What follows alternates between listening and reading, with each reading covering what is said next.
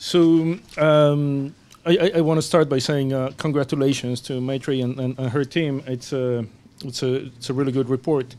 I had a lot of nice things to say about the report when it came out, and it's all in writing in a blog post. So now I'll focus on the critical things so that I can say. There are a couple of things that I really like about the report. It's very comprehensive. Knowing the internal politics of the bank a bit, I think it's a very brave effort to tackle such a complicated issue that is non-economicist in principle. So that's very brave. So congrats for that. I particularly like the market services and spaces framework. It's an obvious reminder to Amartya Sen's work and on what he called the ability of people to participate in society and live a dignified life. It's also very important that the report talks about power balance. So those are elements that usually the World Bank doesn't tackle. So it's great to see a flagship publication that does this. And in a way, I mean, it positions you and your team to challenge a lot of the kind of like the ongoing debate on shared prosperity in the bank. And I'd like to concentrate my comments on that. There's been a lot of discussion on what the World Bank means by shared prosperity, and very often what we see is not necessarily what you have in the report. I mean, that idea that we should focus on the income of the bottom 40%, regardless of what happens at the end of the distribution. And I think what your report highlights, and I think that will be the challenge when you do a soft launch inside the World Bank and the like, and when you're presenting this and in this kind of debates, is that, I mean, you're highlighting that there's a zero-sum element in a lot of the welfare kind of dimensions at work, and what that means is that basically that idea that the Pareto principle, that, I mean, if all the boats are rising, even if inequality is increasing, income inequality is increasing, is no longer right. And then it challenges that idea that I mean, we should only focus on the bottom 40%, regardless of what's happening at the top end. So that's, I mean, that's one thing that will be, I mean, it'll be very interesting for me to see how the debate evolves. I think now, I mean, the bank is saying, well, I mean, we need to focus on the share of income going to the bottom 40%, and then I wonder, how is that different from the proper growth agenda that the bank was pushing a decade ago? We know from the statistics, inequality is increasing in the majority of countries. Concentration of income is increasing, and I'll talk more about that in a minute.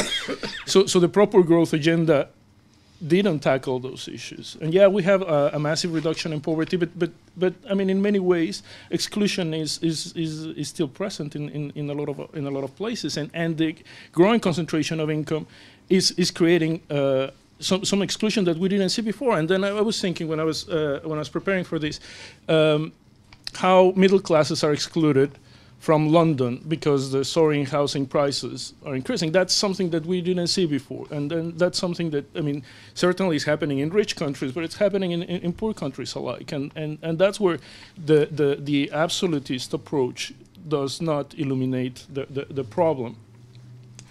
So I mean, I guess I mean, I'll take the opportunity to say one of the things that we've been working on in Oxfam is how that growing concentration of income, and I think that's where probably we can collaborate more on, is shaping or reshaping the political process very often in favor of the richest.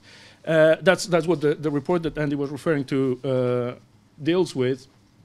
And that's something that I mean actually leads to the problem of social exclusion. So I'm not saying that concentration of income actually kind of create excluded groups, but it supports that process. And the question is how are we going to link those two agendas, those two problems, the problem of growing concentration of income, which is kind of on a monetary kind of dimension, with the multidimensional approach that has kind of like a rival nature in itself. When we talk about agency and voice and participation, that's I mean, by definition, there is a zero-sum game there. You know, if you have more voice, then I have less. If you have more power, then I have less. And I think that's the crux of the problem that we're seeing right now in development.